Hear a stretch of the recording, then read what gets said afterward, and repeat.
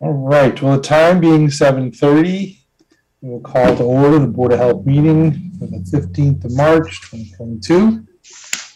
First thing on our agenda would be to take a look at any COVID updates and see how the town's doing. Sure. So thank you.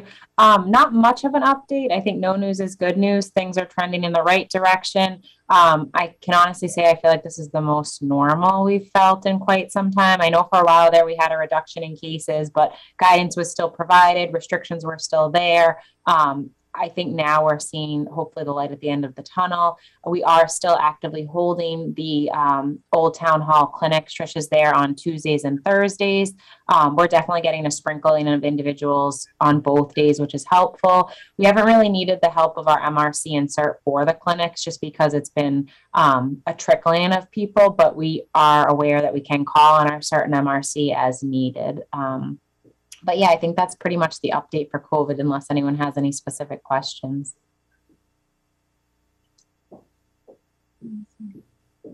School's looking pretty good. Nothing major with the school. Yeah, so the kids were officially unmasked 2 weeks ago now. So, and everything's, knock on wood, going well.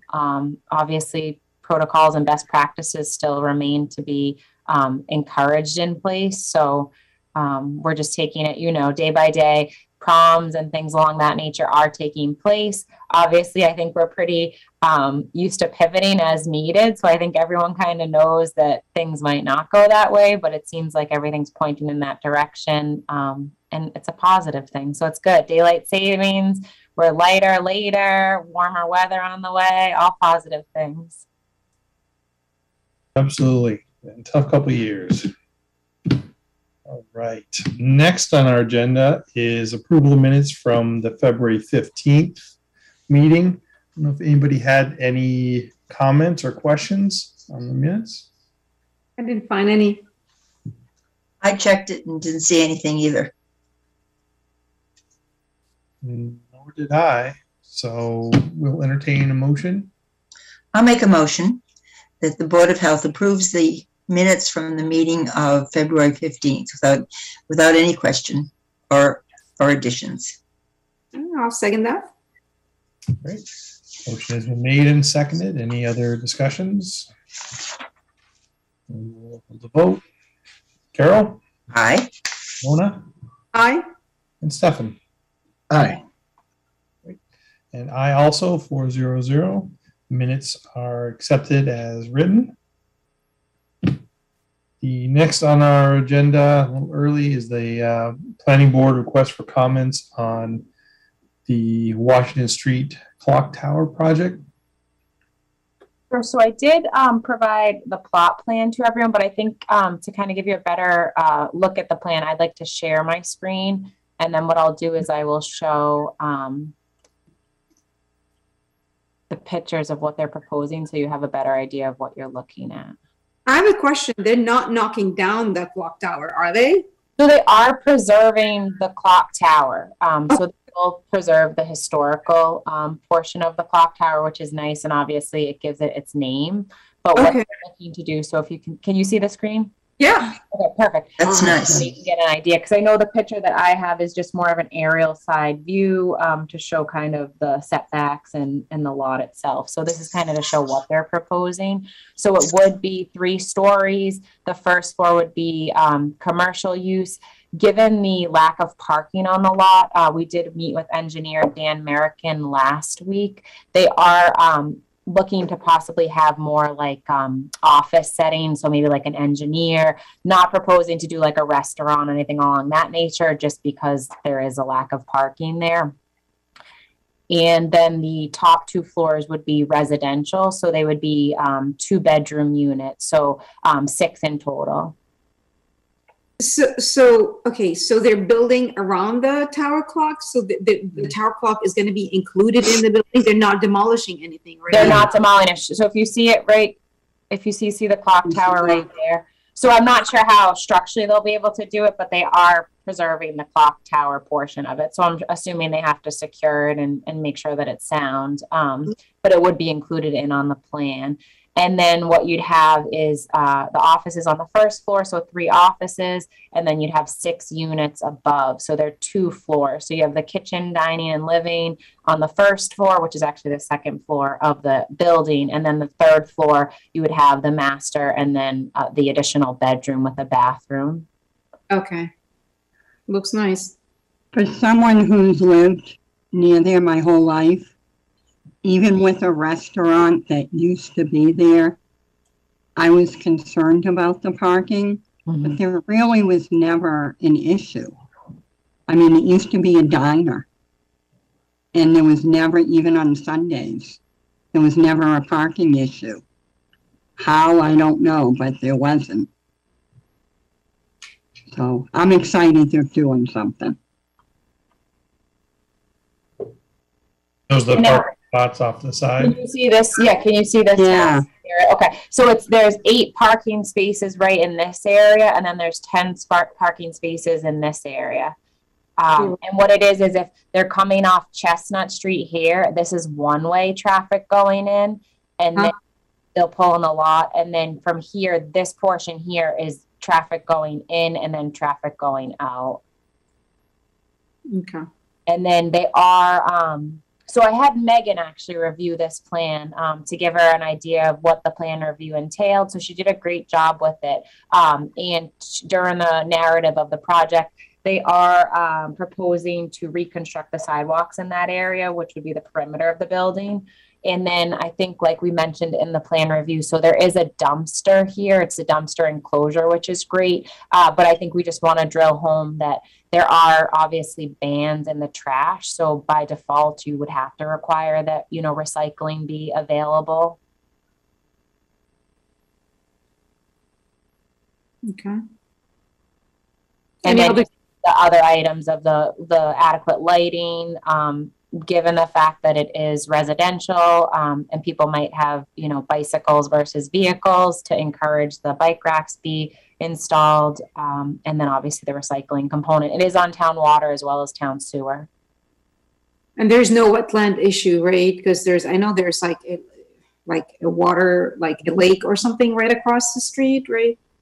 There is right here, if you see, I don't know if you can see the highlighted part right here, that is the bordering vegetated wetlands. I'm not sure if they'll have to file a notice of intent. If they do, they would definitely file through our department.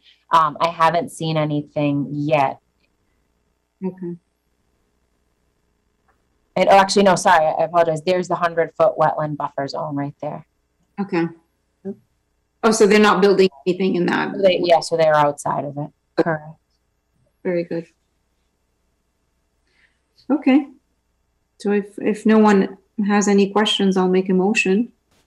Go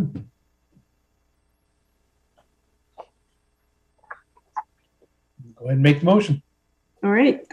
So I'll make a motion in regards to the East Walpole Clock Tower site plan approval, 130, 132, 136, 140 Washington Street. The Board of Health, at this time, would like to recommend that adequate lighting is provided in the parking lot, and some bike racks would be added to promote a healthy lifestyle. The health department also recommends that recycling should be provided for residents in order to follow the Massachusetts waste ban. Other than that, no other concerns at this time. Do we hear a second? I'll second that. Motion's been made and seconded. Any other discussions, questions, comments?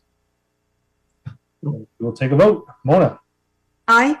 Carol, Aye. and Stefan. Aye. Aye also. 400, the motion passes. Thank you, Mona. And I think the last thing we had was the hazardous waste day. Did we move the day by any chance, Melissa? Oh, no, so it's always the first Saturday in May. The only thing that's unfortunate is last year as well as this year, it falls on town meeting because town meeting's been held outside. So it wasn't an issue last year. We have the police detail there available. Some of our volunteers are RTM members, so they're unable to help out at the event, but we still had a pretty good group of volunteers. For those listening that potentially are RTM members or cannot attend the Hazardous Waste Day, we've always had an agreement with neighboring communities, and that allows for one that can't attend the Walpole Hazardous Waste Day to attend one of the other communities' Hazardous Waste Days. So we have a few listed now, and so we have Norfolk, Ashland, and Bellingham. We have their dates. What would be required of one interested in attending another community's Hazardous Waste Day would be come to the health department. You pay $10, which is what we charge for you to attend our Hazardous Waste Day. We give you a voucher, and then you're able to attend the other community's Hazardous Waste Day. So it helps out. It provides additional dates. Obviously, once a year is great, but it's not a lot for those that are cleaning out regularly. So in this case, it gives people an option to attend another event. This is not in addition to the Walpole event, obviously, because we only charge $10, but we are charged per the carload for whatever the individual brings. So it's an incentive to properly dispose of your items at a costly manner. So yeah, so I'll definitely be sending out information probably within the week to our volunteers. So if anyone's interested in helping out, we truly appreciate it. It's normally a fun time. It's a good group of people. We have some good vendors that are there. I have to recruit Bill because this will be his first year that he's not here. So maybe he'll fly home to assist us. I don't know. I should go ahead and put that in writing. But so we need, Stefan, you helped out at the oil table before. We need someone to help out there to fill in. But yeah, it's a good event. It's a good time. We just hope for good weather. That makes a difference too. But anyone that has questions about it, definitely feel free to reach out to the health department and we can provide information on it. All right. Any questions about the Hazardous Waste Day? No questions about the Hazardous Waste Day. I had a question about the Zoom meetings. Are they still in effect until April? So actually, I'd have to pull it, but I believe it was extended until July. I don't know the exact date in July.